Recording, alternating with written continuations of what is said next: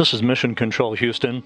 As spacewalk preparations have been ongoing over the past hour or so, Russian flight controllers and the flight controllers here at Mission Control in Houston have been noticing a stream of particles coming out of the Soyuz MS-22 vehicle that is attached to the Roscosmos module on the Earth-facing side of the Russian segment of the International Space Station. We do not know what the source of this stream of particles is at this point. There is discussions that are ongoing. First, to make sure that the safety of the two spacewalkers is not compromised in any way, and then to determine what impact, if any, this might have on the integrity of that Soyuz vehicle.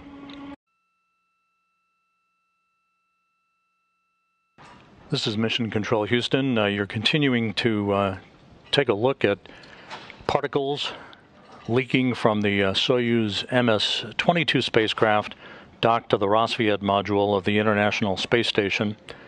This leak was first observed about 2 hours and 45 minutes ago, around 6:45 p.m. Central Time, at the time at which Sergey Prokopyev and Dmitri Petelin were preparing to begin a spacewalk to move outside of the Poisk airlock of the station, a spacewalk designed to move a radiator from the Roscosmos module to the Naoka multipurpose laboratory module. This leak or stream of particles from the area of the instrumentation and propulsion module was associated with a drop in pressure in the cooling loop of the Soyuz MS-22.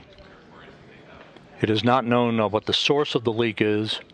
Russian specialists are in the process of evaluating data, taking a careful look at video that is being sent to them from here in Mission Control, while we stand by and wait for further word. In the meantime, Prokopyev and Petelin safely back inside the International Space Station. They were never in any danger in the airlock, in the Poisk airlock of the station, preparing for their spacewalk. They're now out of their Orlan spacesuits, awaiting further word on what the next course of action will be.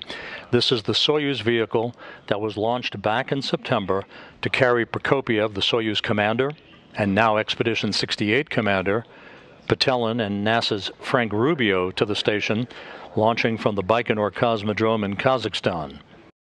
But at 6:45 p.m. Central Time this evening, it was detected that a fairly significant leak of coolant was coming from the aft end near the instrumentation and propulsion module of the Soyuz MS-22 spacecraft that you see on the right side of your screen, which is docked to the Roscosmos module on the Earth-facing side of the Russian segment of the International Space Station. The cause of that coolant leak unknown, and the effect at this point unknown, as Russian managers continue to look over the data and consult with both NASA managers and engineers and International Space Station partner individuals about the next course of action. No decisions have been made regarding the integrity of the Soyuz MS-22 or what the next course of action will be.